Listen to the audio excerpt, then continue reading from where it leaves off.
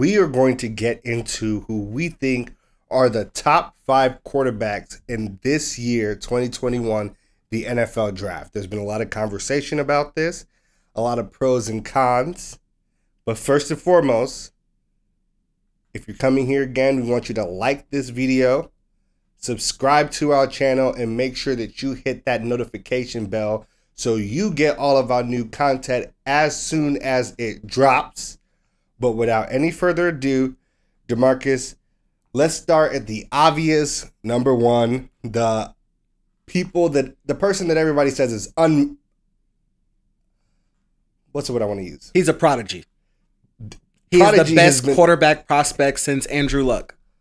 Okay. Yeah. Okay. People have said that a lot, and you think he's going to live up to that hype? I do. I think he is out of the group of 5 that are kind of we're going to talk about today, one of the surefire bets that almost impossible to be a bust. Almost impossible to be a bust. Right. The kind of player that elevates a team and a franchise to be better than their roster says they should be very quickly. Maybe not the first year, but in the second or third year, they're going to get to the playoffs and they're going to elevate their team. And I think by this point, everyone knows we're talking about Clemson's Trevor Lawrence. Yes, indeed. Yes, indeed. Trevor Lawrence.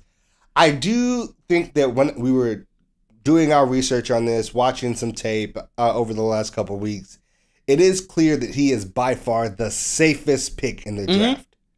Absolutely. That is exactly what he is.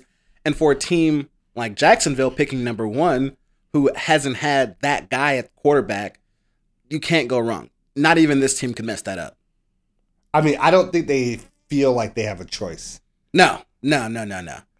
I feel like this is a situation where if you don't take Trevor Lawrence and he ends up being what everybody promised, even if the guy that you take is good, that probably gets you fired. Mm-hmm.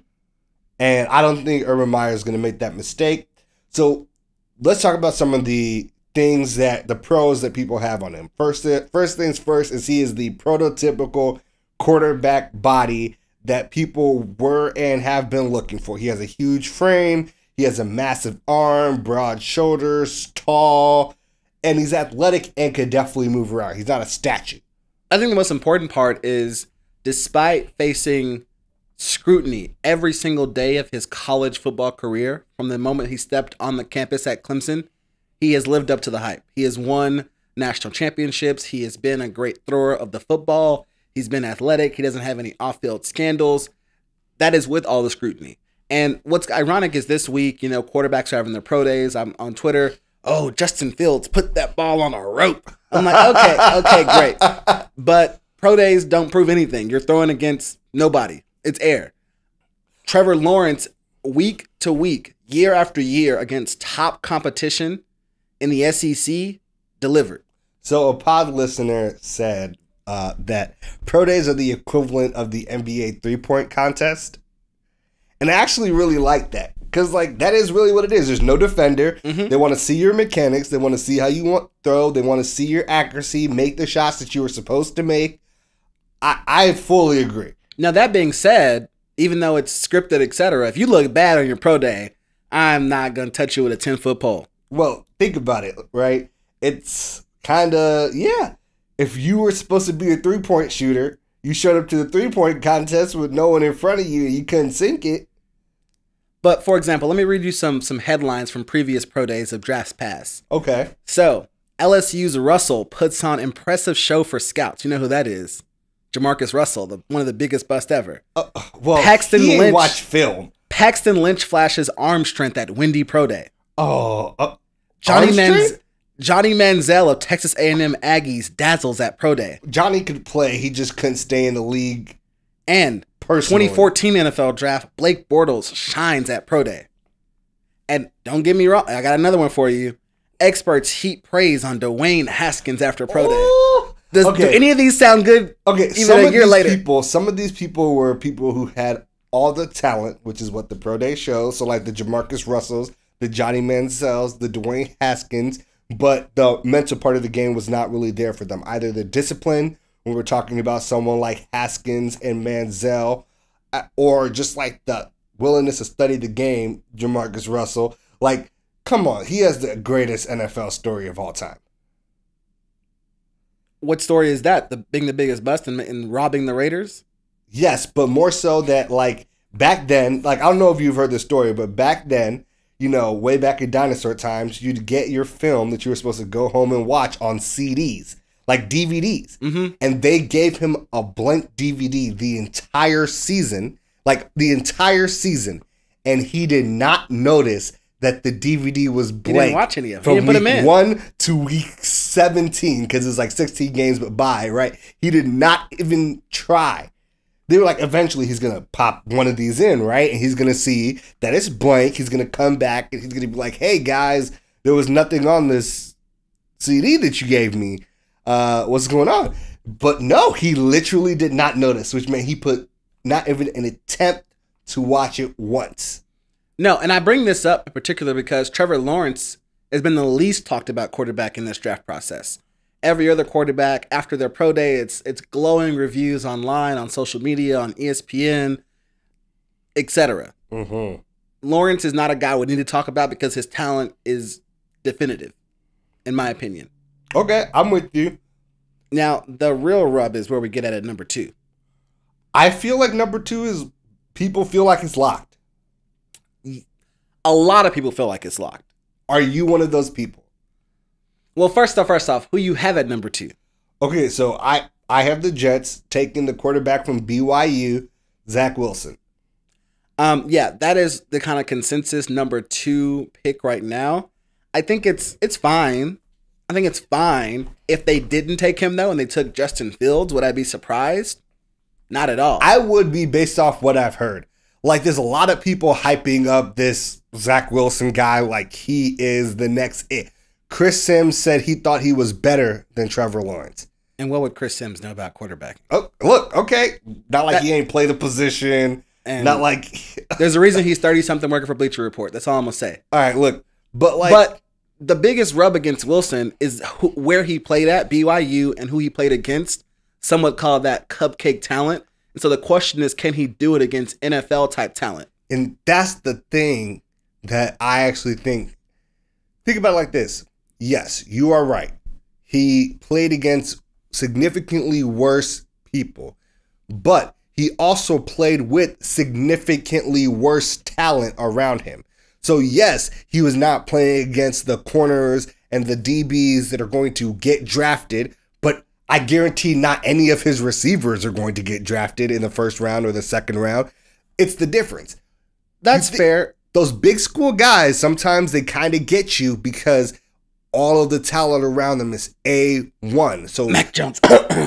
look, that is a big knock on Mac Jones, though. Yes. And it is a reasonable one to have. And a lot of the great quarterbacks that we see come into this league are not the guys that played at the Alabamas, not frequently the guys that play at Clemson. I mean, like, look, but like, seriously. So it's something to think about So that is true, but I'll add, when we're looking at all the quarterbacks in FBS for college football, Zach Wilson was pressured just 21% of his dropbacks, which is ultra, ultra low. And you got to you got to know if you're going to a bad NFL team to be drafted in the top 3, there's not going to be a great O-line, and there are going to be some good pass rushers.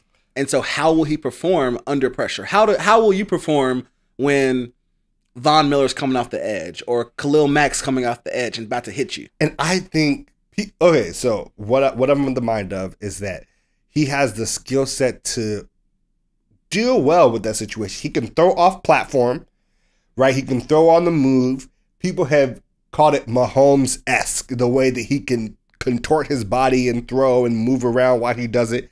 Look, I get it. He's not Mahomes. We should not think he's going to be Mahomes, but the throwing off platform, flick of the wrist, Rodgers, Mahomes style thing, he has shown, his tape shows that he can do it. So it's maybe, I get it. The pressure, talent, not there yet. But he has all the tangibles that you think, with next level coaching, next level workout regimen can really unlock a lot of potential here. That's fair. I think it's a matter of fit, and will the Jets really build around him? The team itself has not been fantastic at doing that with other quarterbacks in the past. I mean, people are still enamored with Sam Darnold, and yet we're talking about them drafting a quarterback. Look, no. I'm not going to let you get away with this one. Get away? For 2 words. Adam Gase.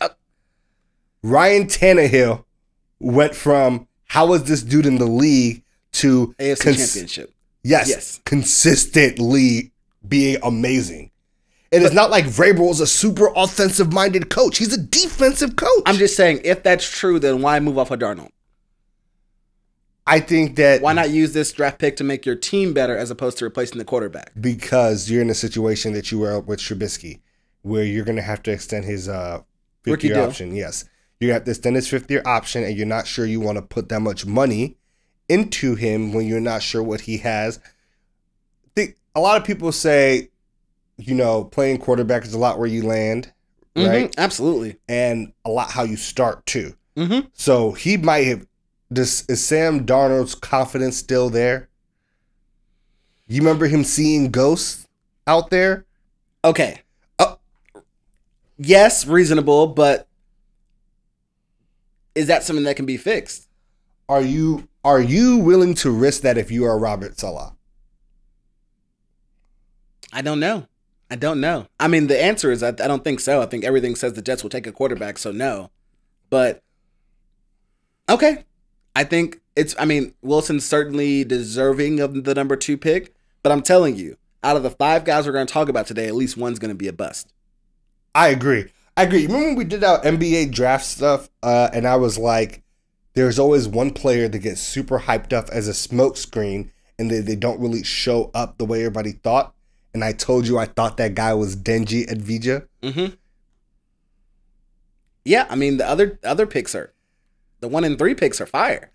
He was at 5, right? Yeah. And I'm like, I think he's the guy that, because everybody's like, oh, the Warriors really love him. He was the smokescreen guy, and I was like, I hope he's not. They wanted Wiseman. I think they wanted Wiseman the whole time. And I thought he was the smokescreen guy. And I think the Jets want Wilson. Okay. So that brings us down to where people think the draft really starts. Mm-hmm. All right. And at number 3, who are you taking? I mean, I think the number 3 talent is the quarterback from The Ohio State, Justin Fields.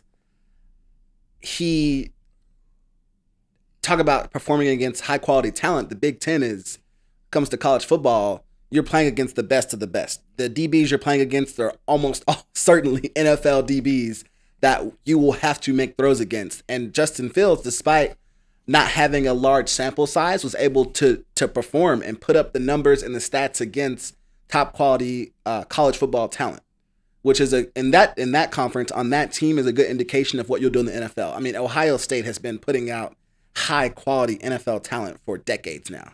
Okay, so are you concerned any with this last year he's had? So 2 years ago, he obviously kind of dominated, ran roughshod all over everybody. He looked great. This year, he had a couple more struggle games. And now the question a lot of people are asking are you going to get last year's Justin Fields or 2 years ago Justin Fields? So I think, sure, that gives me a little bit of pause, but I think that a smart team is not going to start Fields week 1. I think he sits for at least 6 weeks of the season, learns a little bit, because I think one of the biggest cons that we saw last year was his ability to process the defense and decide where to throw the football at.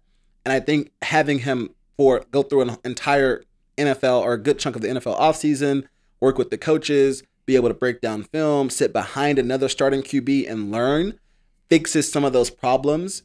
I don't know if it's 6 weeks, 8 weeks, whatever, depends on who's in front of him and how well they're playing. But I think that sitting him for a little bit fixes some of those issues. Those are all things you can teach him how to process. I mean, look at... Is it? I think so. Okay. You're of the mind that you believe it is a legitimate concern to be worried about Justin Fields' processor. Yes, I just don't think that it means you shouldn't take him. I think it means that you should take him and not plan on starting him week 1. Isn't that kind of the part that is the hardest to teach? Like, you can teach your mechanics, you can teach them where the reads are, you can teach them what to do in certain situations, but the speed in which someone processes information, is that really something that you can teach? I think it gets better with reps. And I think he is, so comparatively, he's a year younger than, for example, Trevor Lawrence. And so he hasn't had that extra year in college to be able to see the reps, to see the defenses. Because some of it is you're just thinking. You're looking at it, you're trying to decipher the defense for the first time or second time, and you haven't seen this. But after you do it 10, 15 times, another 10, 15 times, 10, 15 games, etc., against top quality talent, you get a little bit better at it. Is he as naturally good as Trevor Lawrence was at it? No. But do I think he has the ability with a little bit of time and training and reps to literally get better at it? Absolutely. I don't think that he has enough talent. And going to Ohio State, I think he worked hard enough that given some time in an NFL system, he will be able to have the reps to be able to get better at that. I'm not saying it's going to be overnight, etc. For example, it took Aaron Rodgers 3 years to finally win his starting job. Now, he went at the end of the first round, but they had to rebuild his mechanics. He's talented, but they did have to rebuild his mechanics and teach him how to read defenses again. So I don't think that saying sitting Justin Fields for 6 weeks of his rookie season is ridiculous whatsoever. No, I'm with you. I think there are a lot of pluses to Justin Fields. The first and foremost is like he is an athlete. I think he ran a 4.4 today. Like honestly, like maybe actually literally today or yesterday he ran his unofficial was a 4.4, and he's very athletic. He can move around. He is definitely a quarterback that is mobile but does not break out of the pocket prematurely, which is good. That patience is very good because a lot of the guys with that athleticism are quick to break out of the pocket, not let the play develop, and that is something that is good for him, is that like he has the athleticism but he's not over relying on it. My biggest concern, my biggest pause for Justin Fields is his mechanics. They're very inconsistent. He does not always throw with the bottom half of his body. And granted, I guess like if you think at 3 he gets picked and they want to sit him for a while, let him absorb the game, kind of Mahomes-esque situation, which I think is a much better situation for a lot of guys, I'm not against it. I do think he is the third best quarterback in the draft, at least safe pick wise, not a very boom bust person. So where do you go for 4? I think 4 is Trey Lance, but really quickly on the statement on mechanics for Fields, I think you're wrong. I think the numbers bear out that say that on 56% of his passes, more than 10 yards downfield, they were deemed accurate. And that is the third best in that year in the Power 5 in 2019 behind Joe Burrow and Mac Jones. That's fantastic. Okay. You mechanics have to be good if you're that accurate 10 yards downfield. I actually don't think that is necessarily true for a lot of these college people. Mostly because your receivers are wide fucking open, especially if you're Justin Fields, right, with the talent that you have on that team. But 2, right, you see a lot of these quarterbacks come in, right, especially the young ones, and their mechanics aren't solid, but they do really well. It's kind of like Josh Allen. Josh Allen could throw the ball, and then when Josh Allen's mechanics got right, he was bombing like 70-yarders with no problem. It's like he is that talented physically. Is that like if he does not use his whole... This is like a thing that people said a lot about Trey Lance, who's below him here. It's just like, dude, if you're using 100% of your body properly, you would be throwing bombs consistently. I think your pushback on Fields' processing speed is accurate and legitimate. I just think the saying his mechanics are a problem is a little bit nitpicky. Like every quarterback in coming into the NFL is going to have some mechanic problems. They have not worked with NFL kind of coaches, and any coach is going to want to tweak and change their quarterback's throwing mechanics coming out of college. I think Mac Jones' mechanics are actually fantastic. Talk about a guy who had talent all around him. We'll get to there in a second. But I'm going to use your argument against you in like 2 minutes. No, I'm 100% okay with that. Like that's the reason why he's not at 2 or 3. So at 4. Trey Lance, North Dakota State University. We know the other quarterback who came out of there, Mr. Wentz. Hey, look. Who did look good for the first 2 or 3 years of his career, and then kind of things deteriorated after that. But I think Trey Lance is just a physically gifted quarterback. And I think I saw a meme. They were like, you order Patrick Mahomes off of Wish and you get Trey Lance. Okay. And you can say that, but I'm like, a poor man's Patrick Mahomes is still probably a pretty damn good quarterback. I agree. I think that he is a just phenomenal athletic talent. I think he's like 6'4", 225. He didn't run a 40 at his pro day, but there's a good guess based on the tape, watching him play in that offense and running around and avoiding defenders, he a pure athlete. Yes. The question is, how good is he at quarterback? I think he likes a little bit of the unknown around him. Absolutely. I think it's actually going to be a plus for him. I'm with you. I have a lot of major concerns about Trey Lance. I'm not going to lie to you. And I'm going to say this now because I just want to be honest. Trey Lance feels like he has the potential to Trubisky somebody. I don't think so. I think what he has put on tape has been better than what Trubisky had his 1 year in North Carolina. But okay. And this is a much. That's actually my entire point. He's really only played 1 year. And he threw like 18 times a game when he threw. He did not throw the ball frequently. Unless you're going to put him in Lamar Jackson's system, that will not cut it in the NFL. So he has like no reps. He has not really thrown a lot in that 1 year that he played. And he only played one game last year because like they had one exhibition game at North Dakota State, which I think actually hurt him more than it helped him because he looked bad in that game. So like, it's just like their sample size is so small. It is so small that while you have seen all of the freak athleticism and the ability to like, the ceiling is there. The ceiling is jump out the fucking gym. I agree. But, as a person who just got off Trubisky as a Bears fan, yeah. I think this is just a case of you got burned and you're like, I'm a little gun shy on this one. And I think you're wrong. I think that North Dakota State's honestly a better football school than North Carolina is. And I think, yes, he did not look good in the one game, but that's more of a kind of effect of the pandemic and him not playing in a Power 5 school than anything else. And I think given some time in an NFL offense, maybe sitting behind a quarterback for a long time, maybe a whole year, we can easily get him into be the preeminent quarterback who is just dripping with talent. Okay, so then that clearly brings us to number 5. You've been hinting at it for a while. Mac Jones. So, I mean, his biggest thing is, he looks good. There's no he has problems with accuracy or mechanics or off the field. Tape. There's no bad tape, but that's the problem is that the situation, was it too easy? Did he have too many good receivers? Is the team, because we know Alabama, when it comes to college recruiting, when you look at the number of 5-star recruits on that team, oh my God, they have the most in the country. Saban and everybody else. And it's everybody else, and it's not, I guess the next two closest would be Ohio State and then probably Clemson. Yes. But even then, there's a whole wide river in between Alabama and then the others. And the biggest con is, can he do it with inferior talent? Because at every position in Alabama, there is an NFL prospect. His guy is better than yours. Absolutely. And they're just, if you got, for example, who's the receiver that came out of Alabama? Was it Jerry Jeudy? He Alabama a couple years ago? Probably been last year. Or last year. He'd been offense rookie. Yeah. Right.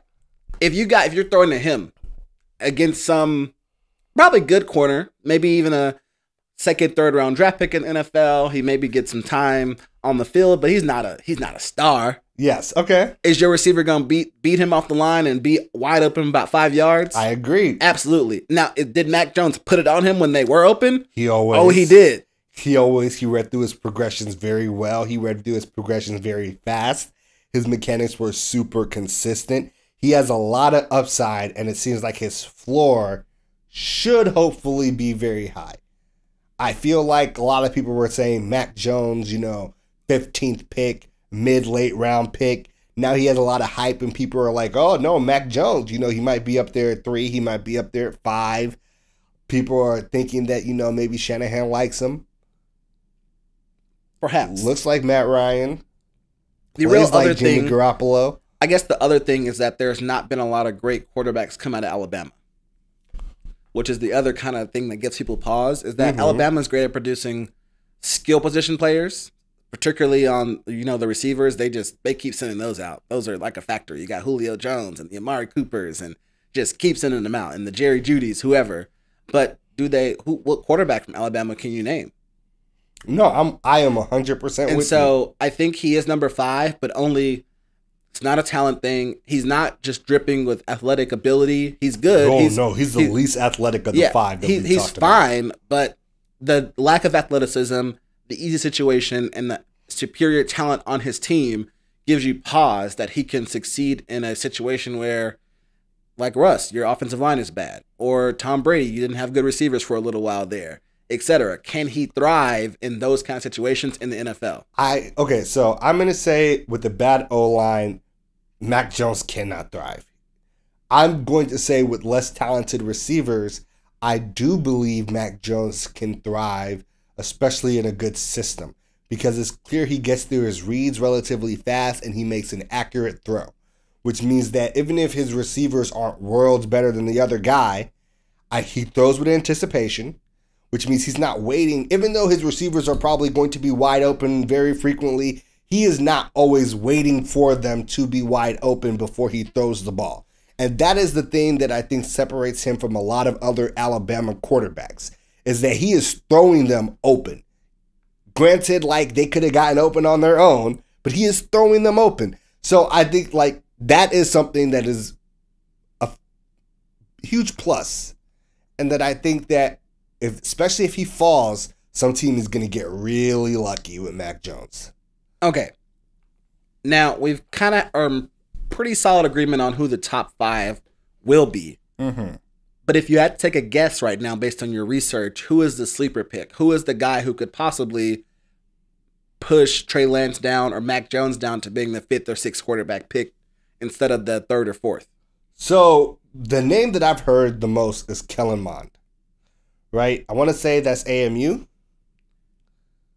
For Mond, no. He's Texas A&M. A&M. What did I say? AMU? I don't know. AMU isn't even a thing. Maybe somewhere in Florida. Like, yeah, FAMU, I guess. Yeah. A&M. Wow, okay. So, yes, Texas A&M. Look, I think there's a lot of upside to this guy. Not a lot of people saw his games, saw his tape, but he is very athletic. He is very athletic, and it's clear that he is kind of a rough pick.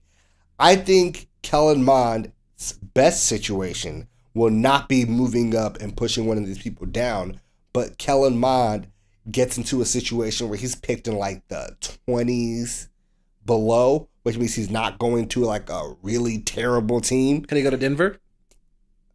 Isn't Denver like the 6th pick? Or no, sorry, 8th or something like that? But that's still, I mean, that's down there a little bit for quarterbacks. It's going to be a run possibly. They can't get any of the top guys. Could they get him and still go boom with him instead of bust? Ooh, I don't like it. Look, maybe they can. I think that's putting a lot of pressure on Kellen Mond, who, while he has very good mechanics, we have not really seen him, like, I guess, break teams down with his mind. He can definitely do it with his body. He can definitely do it with his athleticism. I think there's a lot of high upside to this pick. This is kind of another one of those people where I would like for them not to throw you into the fire. That's fair. I think the kind of sleeper that could come up is Kyle Trask out of Florida. Very not really talked about a lot. Improved a ton in 2020. The kind of one downside is a question of his mobility. He's not mobile at all. He's the equivalent of Tom Brady when it comes to mobility. And in today's NFL, the idea of what a good quarterback looks like has changed. A good quarterback now is at least able to maneuver the pocket and is mobile. And the biggest con on Trask is he's not mobile at all. And so I think either Trask or Mond could surprise some people and go higher than we think. Because I think there will be a run, like we said, on quarterbacks, the kind of top 10 of the draft.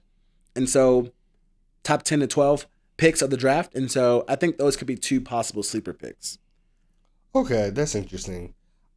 I feel like in the top 10, we'll probably get 3 to 4 quarterbacks. I don't know if 4. We'll get all 5, but we'll get 3 to 4. And I don't think it'll be any of the guys that we named. Just like, don't make another Daniel Jones mistake. if you think Kellen Mond or you think Kyle Trask is your guy, Just wait. No one's going to take him. Just fucking wait. Yes. No one's talking about him. Like, honestly, I think people would be so much more plussed with Daniel Jones if they had got him with their second pick in the draft instead of their first. Absolutely. Okay.